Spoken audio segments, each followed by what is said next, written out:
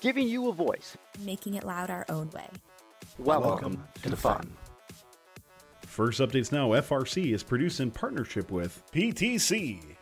PTC currently has the Robots to the Rescue Challenge going on, where you can earn a share of $7,000 for your team by designing a robot that helps solve a current world problem at onshape.com/robots to the rescue. And by Stryker. Stryker is looking for FIRST and fun fans to join their team because they want to help support you in your FIRST journey. Help develop solutions for current and future problems like the new emergency relief bed. Get details on how to join their team at careers.stryker.com/first. And by the Blue Alliance. Keep up to date on all live and archived FIRST Robotics events and team stats at thebluealliance.com. And also, viewers like you. We need your help to keep fun loud, live, and independent. Help us by visiting our Patreon to pledge your support at patreon.com/FIRST Updates Now. You can also support fun live on Twitch for a few bucks a month or by linking your Prime account for free and clicking subscribe.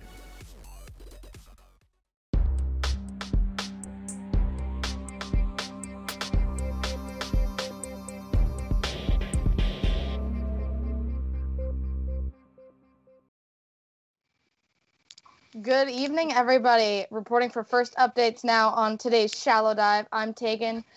Meet our guests. Today we have Alex and Aiden. So I'm just going to let them jump right into it and introduce yourselves. Hi, I'm Alex. I'm Team 48's kind of do-it-all guy, but primarily I am our driver and strategist, and I'm an official contributor for fun. Hi, I'm Aiden. I'm part of the drive team on 48, and it's my second year on the team. Awesome. So today, essentially, as we have been doing with all the shallow dives here on First Updates Now, we're going to be asking some questions. We're going to have some cool video clips for the viewers to see. Again, Twitch chat, if you have any questions, feel free to ask them. We'll try and get you your answers. So I guess we can start off kind of broad at the beginning, where how does your build season start on Team 48? So 48, what we do is we meet on kickoff, and after we start kickoff, kickoff day is not anything about how does the robot do it. It's all what do we want to do, what's important, what's illegal, getting down all the rules. That's the first day. That's how we start our season every year. And then the very next day, Sunday, we meet in the morning. We ask all the students, bring a drawing of what you think a robot that's competitive for this year would be. And then after that, we start talking all day. We don't leave until we have an idea of what the robot will look like and what our strategy for the season is. So this year, we sat down, we said, the trenches, the shorter path, we want to be able to go through there. But we also want to be able to shoot high. Grabbing from the floor is important. If you can have a hopper too, that would be nice. So that falls into our wants category, not necessarily our needs. After that, we meet every day. The first 2 weeks of our build season are usually prototyping, getting old drive bases just fitted with prototypes, driving them around, spinning intakes up. This year we took our 2012 old shooter from our practice robot and retrofitted it with some Falcons and Fairlanes to be able to shoot power cells. So we did a lot of prototyping with that. And then intake, so we practiced prototyping an intake. After that, it goes all straight into CAD. So we'll CAD our robot and then manufacture it. So that's basically it for our season.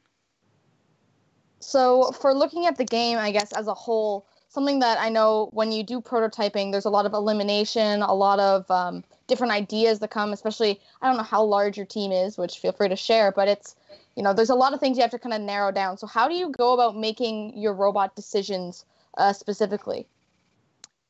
Aiden, do you want to take that one? Yeah. What we do is we narrow it down. We usually show off all these prototypes ideas, and we kind of just work together as a team to come to an agreement on something. And we also talk to our head engineer to make sure that whatever the prototype is, we can actually do physically. And we also, even though we have many ideas and many people come in and give us prototype ideas, we also we try to work together and figure out what do we think will be best for the team and the robot as a whole. And how do you guys integrate, let's say, things like Chief Delphi? I know as soon as kickoff happens, there's a million threads that appear. There's also like other ideas that you can get, newer students versus more experienced students, kind of things like weeding out the ideas. Do you prototype everything, or are you guys more of a kind of split into a few actually, what you would consider plausible, and then go from there? Yeah, so we never really prototype anything that isn't we can do on our own. So everything is built within our resources. That's something we try and keep steady. So why would we build a, hyper complex serializer when we know we can't effectively make that? So this year it was a Mecanum-based intake. We know we can make a simple intake with Mecanum wheels that centers into a big shooter column. So that was something we prototyped.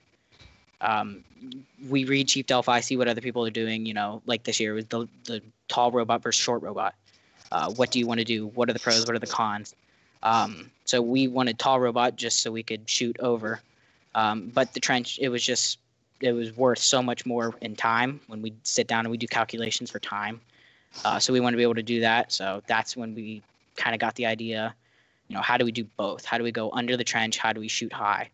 And then we kind of looked at our 2012 robot, which kind of was low and tall at the same time.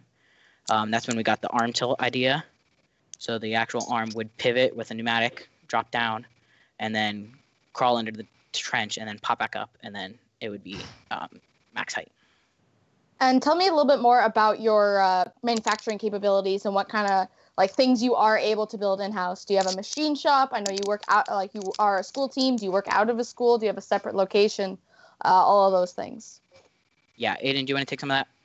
Yeah, we do. We have a machine shop where we do most of the work, but we also have sponsorships and other people that we work with that can do specialized parts that we need, stuff like welding and other things like that. We do have a CNC machine that we use to do most of the CNCing on the robot, but we also do most of the manufacturing at the school, and we do outsource for when we need specialty items. Yeah, so if you look at the video playing on screen right now, you can kind of see all the plates on the sides of it. Those plates are too big for us to machine ourselves. So we have a water jet sponsor that goes in, and it can do any plate that we throw at it. We just give them the files, and it'll cut it. In-house, we have just a basic Bridgeport, 2 mills, 2 lathes, Tormach, CNC, and we have the Mark Forged Mark II, so we use that a lot. So, water jet stuff for water jet for pieces we can't do ourselves, Tormach for stuff we can do in-house, use the Bridgeport for any piece that isn't super precision, and then 3D printer for 3D printer. Awesome.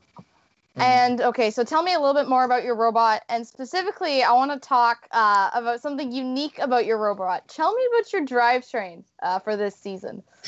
Yeah, so as we were approaching Orlando, we got to the point where we were looking for ways to not be as tippy and create that Omni wheel effect without using Omni wheels, because that was around the time that big thread popped up around, watch out for Omni wheels on the steel bar, they break.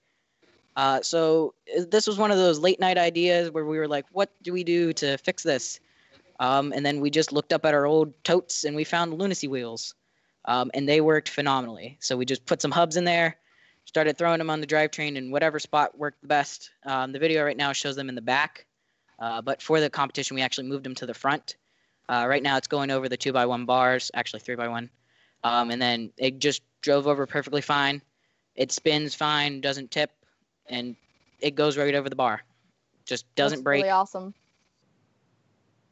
Doesn't break. That's all you really need. So before we get too much more into more questions about your robot functions and works, I am going to cue on Tyler really quickly for our first ad of the segment.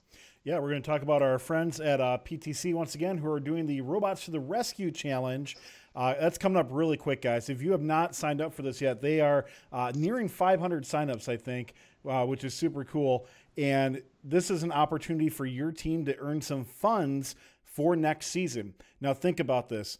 There are a lot of businesses that are currently impacted. A lot of teams might be missing some opportunities for fundraising next year. Here's a great one for you to submit a robot design that tackles a challenge. You can make it whatever you want. You're going to design it in Onshape, which is a free program for you to download. It is completely web-based, which means you don't need a workhorse computer. You can do this on a Chromebook. You can do this on a workhorse if you want to, but it is available pretty much anywhere. And that's what I love about Onshape so much. And once again, everything's through the cloud as well, too. So go ahead and check this out, onshape.com/robots to the rescue, and that's your opportunity. Submit by May 15th your design, and they're giving away over $7,000 to your team's account that you can use towards registration or other fees that your team may incur. So make sure you check that out. Once again, onshape.com/robots to the rescue.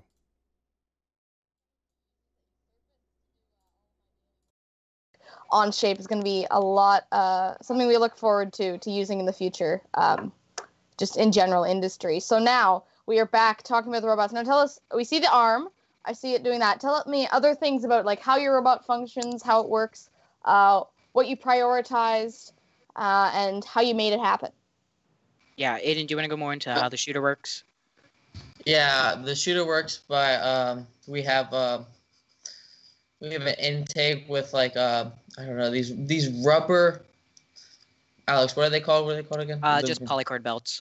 The polycord belts, and we use those to help pull in the balls and put them inside the shooter.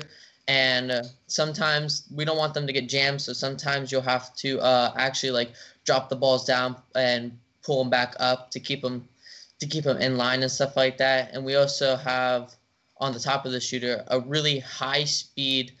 We actually have our one of the Neo motors up there, one Neo motor just for the shooter, and we had to put a cover over where the gears are because it became a safety hazard because of how fast it would spin. It would shoot out pretty fast and pretty consistently at the rate of speed we had it. Yeah, so we started with a Neo, and then we went up to 2 Falcons just to create some less current. So there's 2 Falcons on there, and there's a cover over the shooter belt because that wheel goes at 10,000 RPM, and that's pretty fast. So we wanted to make sure if something ever happens with that belt, it's locked in, nobody gets hurt.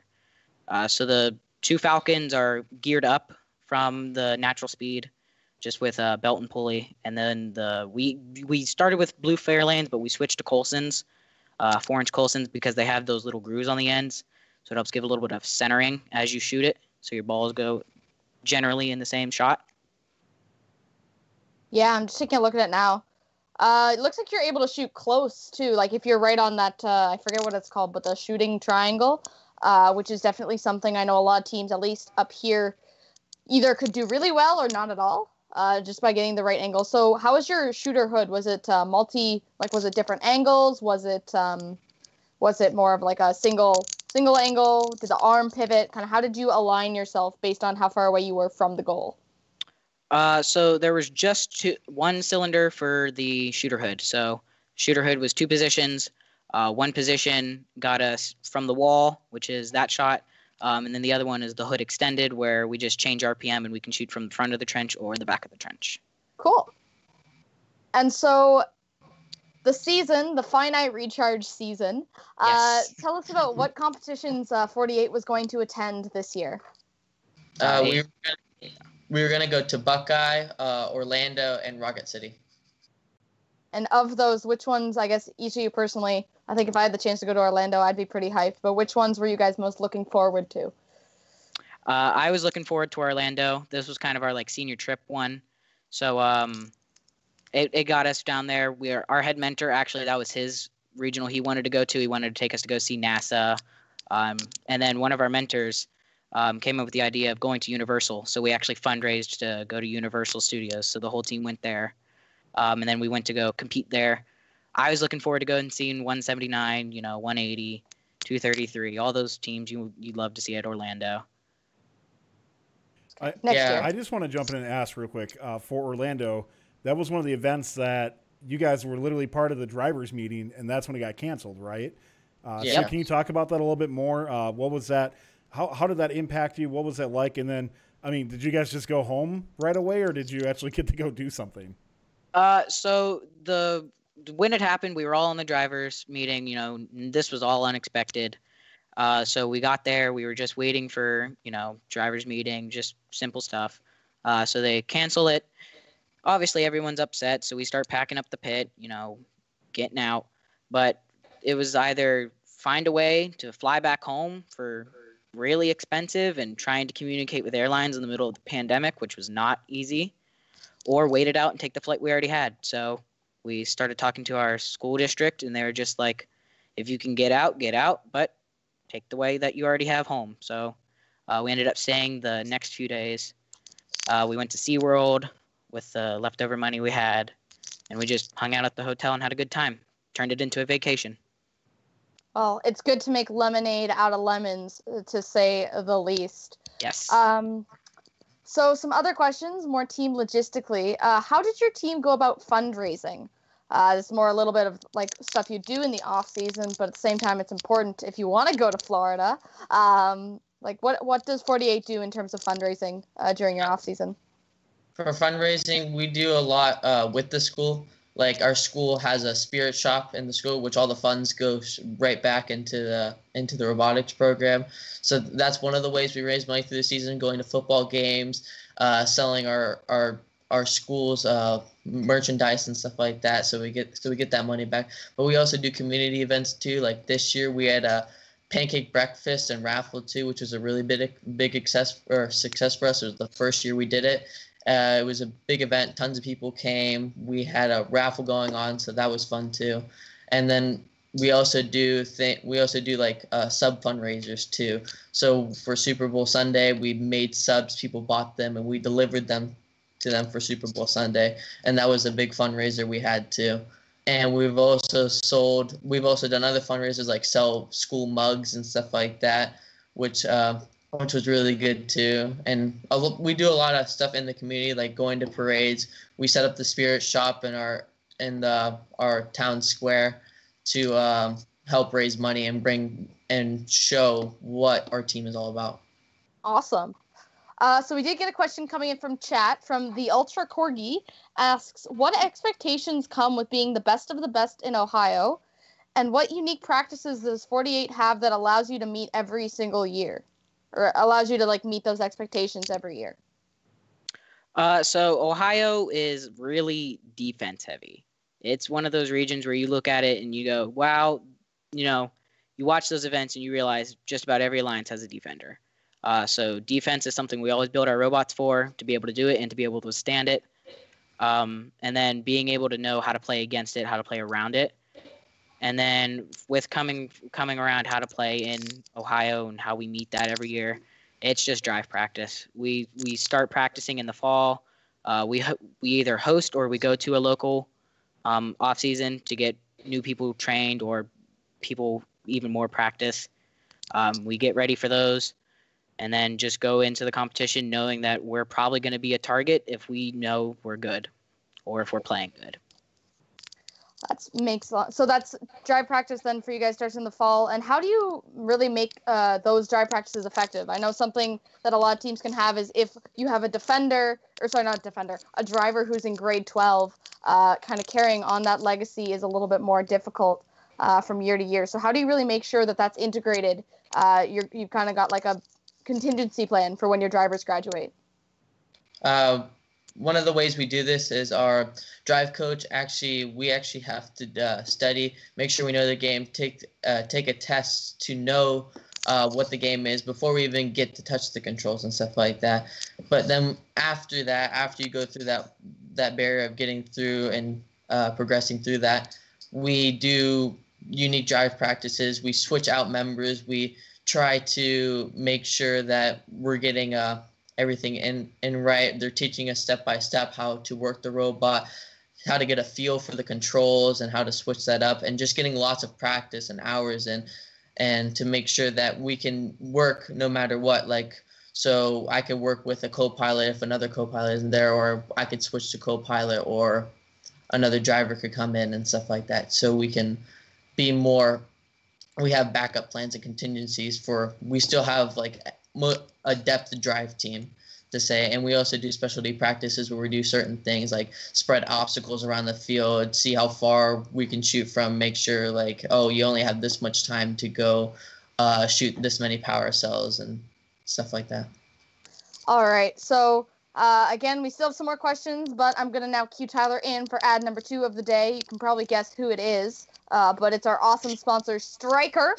So I'm going to have Tyler talk a little bit more about that. Yeah, sellout number 2 of the day, right? So, no, we really do appreciate Stryker for their awesome support they've had this season all the way through. Really, it has truly helped us transform a lot of what we're doing here at Fun, and we really do thank them for that. But if you guys are looking for things moving future, there's a lot of uncertainty going on right now, but you know what is certain is that Stryker is a phenomenal company who truly does care about people in first and actually wants to employ people being in first, wants to pay them really well, and wants to help them support them in their first journey as well, too. So if you go to careers.stryker.com, you can find out more.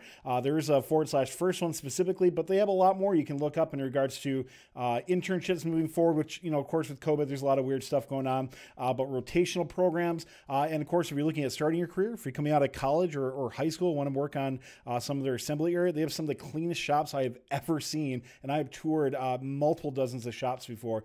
Super cool place. Or if you're midway in your career and you're like, hey, I need a change. I want a company that actually cares about me being in first. Go check out Stryker. Go see what they have to offer. Hundreds of careers all around North America, actually, and some around the world. So it's not just in the Michigan area. They are all over the world. So lots of cool stuff with them. So thanks a lot to Stryker, who's continually making stuff, cool stuff. We talked about in a different show how they're making emergency relief beds. Over 1,000 a day of those are going out to hospitals right now. What a great company who is truly making a difference. So once again, go to careers.stryker.com/first to learn more. Awesome. So thank you, Stryker, again. And I guess for our guests, I'm going to ask, what's next for you guys? Obviously, while the first season might be over and the world's a little bit up in the air, what are your plans for next year, either on your first team, whether you're going to college, all that stuff? What's in the cards for you guys next? As for our team, we registered for WV Rocks. That's a competition that's pretty close to us. My favorite off-season competition. I love it, and it's just a good time. And that would be our first competition we compete at, so we really hope that goes on so we can get to see what our robot can do. As for me, I'll be going to college in August and dealing with that.